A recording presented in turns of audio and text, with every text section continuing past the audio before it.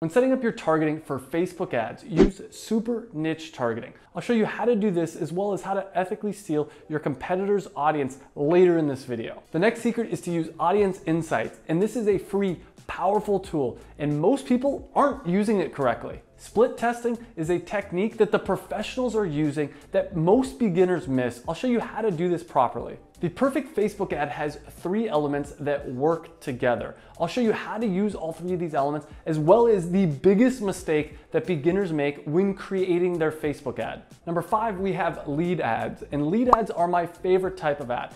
Basically, it makes it so people can give you their email right on Facebook. This makes it better for Facebook because it keeps them on their platform. It makes it better for the user because it's easier for them to give you their email. And ultimately, it's better for you because the user is more likely to give you their email, phone number, or whatever contact information you want. Creating engagement is the secret to making your ad go viral. And I'll show you exactly how to do this. The last secret is to set up remarketing. Once someone's already been to your website once, make them come back again until they purchase from you. These are the best type of people to show your ads to because you already know that they're interested in your product. I quit my corporate job 6 years ago and I struggled trying to figure out all these secrets, and now I'm gonna give them to you for free. So pay attention. I wish I would have known these when I first started. It would have saved me a lot of time. And by the end of this video, you're going to be an expert at Facebook ads. The first secret is super niche targeting. Most people make the mistake of trying to make their audiences too big. They target everybody that likes dogs.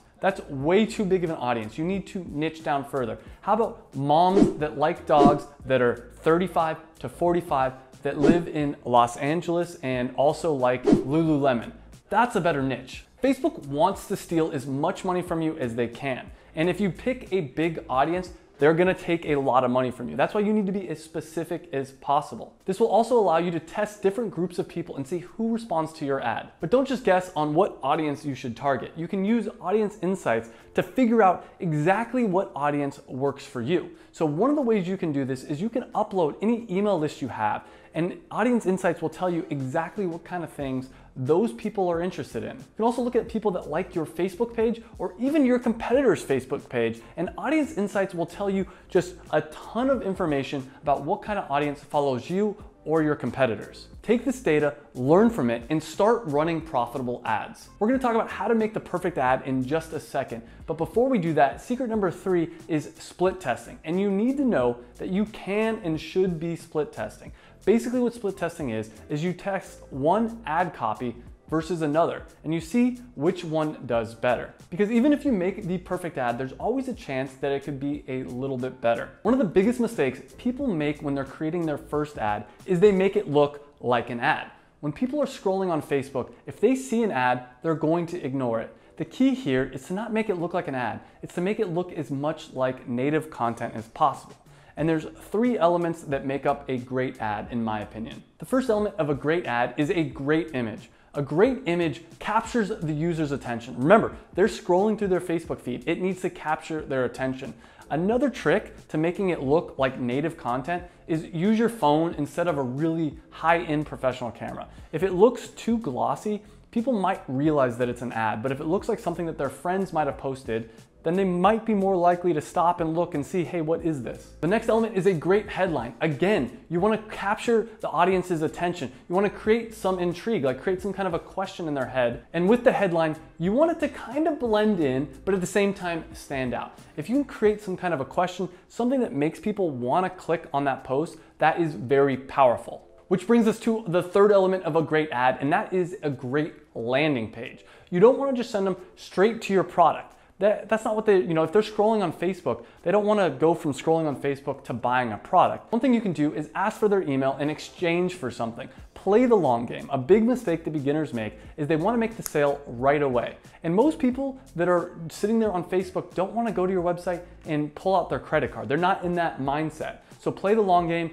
get their email. Secret number 5 is lead ads. And this is my favorite secret. The way lead ads works is basically the user is scrolling on their screen, scrolling on the Facebook homepage, and they come across your ad. And right from the ad, they can click next, and if you have an intriguing offer for them, maybe you're giving an ebook or something like that, they can give you their email right from there. I have a whole video I did on lead ads up here. I'll also put the link down below if you want to learn more about this, but this is a very powerful tool because it keeps the user on the Facebook platform, which is what Facebook wants. They don't want them going to your website. It's also what the user wants. When you're on Facebook, you don't want to go to some strange website. And ultimately, this works out really well for you. You want to make your ad go viral. I know we all want this to happen, but it's not easy. The only way to do it is to create engagement and make it something that people want to share. Remember, the Facebook algorithm wants to show posts to people that are interesting, things that people want to engage with. And how does Facebook know if it's interesting to a user? Well, if the post is getting a lot of likes, a lot of comments, and being shared a lot, Facebook knows that that's a good post and it's going to show it to more people. Again, the only way a post can go viral is if people share it. So when you're creating your ad, ask yourself, are people going to comment on this? Are people going to like this? Are people going to share this?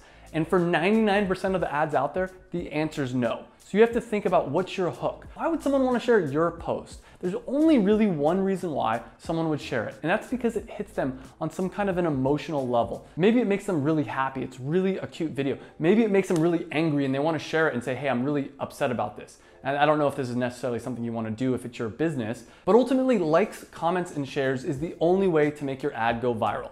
And the last secret, and something that people miss all the time, is set up remarketing. You can set up remarketing with Facebook ads and with Adwords. And the way that remarketing works is once someone goes to your website, you can target those specific people and get them coming back again and again to your website.